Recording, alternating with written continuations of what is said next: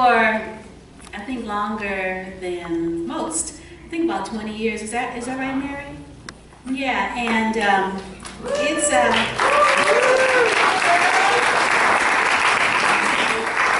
and what I like about the Bayview is that there's a certain freedom, uncensored freedom of expression, as long as it's revolutionary, as Willie says. So I had to, sort of make sure that, and what I believe is revolutionary is art and politics that have a concrete manifestation in the community. So we're not just writing, we're not just philosophizing or presenting a particular perspective without some kind of action connected to it that's liberating and for the people.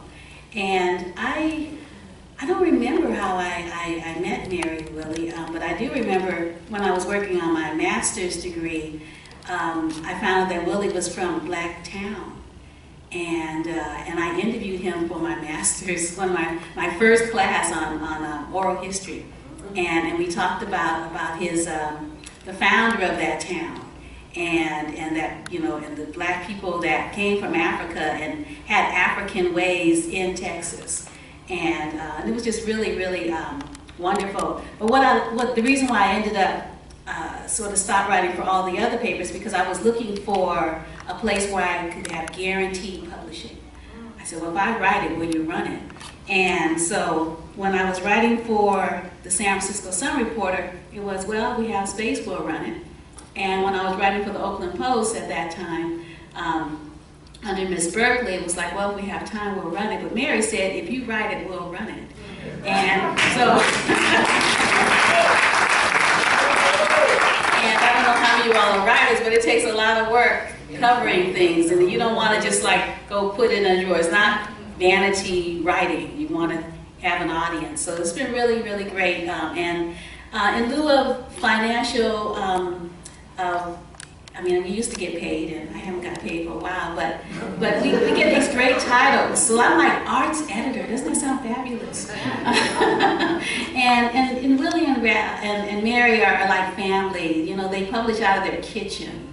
Their dining room is where they lay out the paper. It's just, 24/7, that's their life. And, you can't help but sort of be pulled into a movement like this. San Francisco Bayview is actually a movement. And I'm really, really happy to be a part of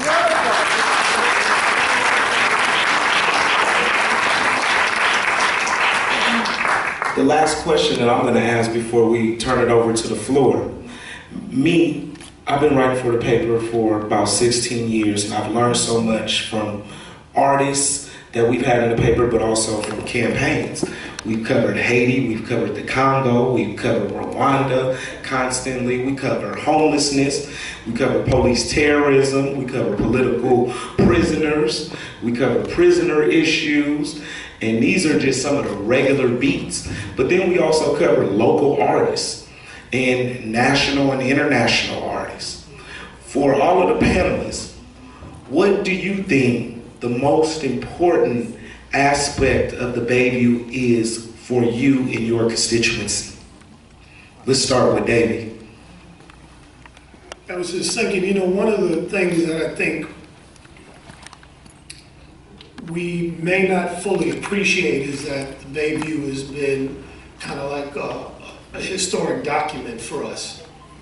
Meaning that you were talking about the artists, over the years, you in particular, JR, have interviewed a lot of artists, and it's one thing to do the interview, but it's another thing just to have the transcript so you can actually see what they say. And when you think about that, start Googling and look at, different artists, especially once they get to, if they're in the B and C level, meaning that they're local. They may not be on MTV or BET, but nevertheless, they have impact in their community. They're superstars and well-known. Those stories are priceless. Some of those artists may not even be around anymore.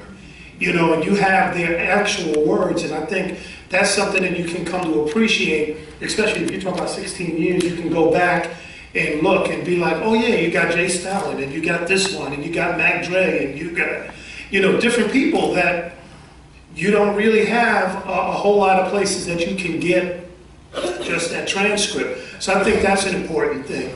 And then I would also underscore the campaigns have been good, especially around police violence. I think the Bayview and you all have been very successful in actually changing the way in which we even approach it. It's not police brutality. All of us say police terror now, right? We're very much more straightforward about how we look at these sorts of incidents that take place.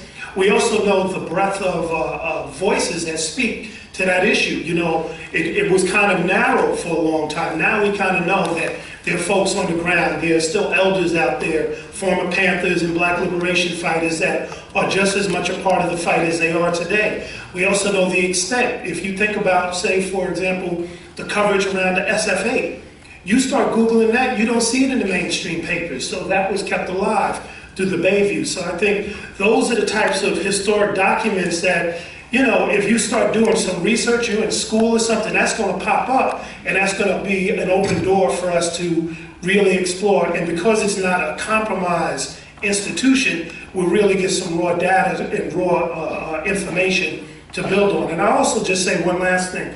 I work for a number of media outlets, KMEL, KPFA, BAM Magazine, a whole bunch of magazines. It's the Bayview that was the one that actually got me my press pass, my accredited press pass. So, you know, out of all those papers, you know, this was the one that I got that I still have.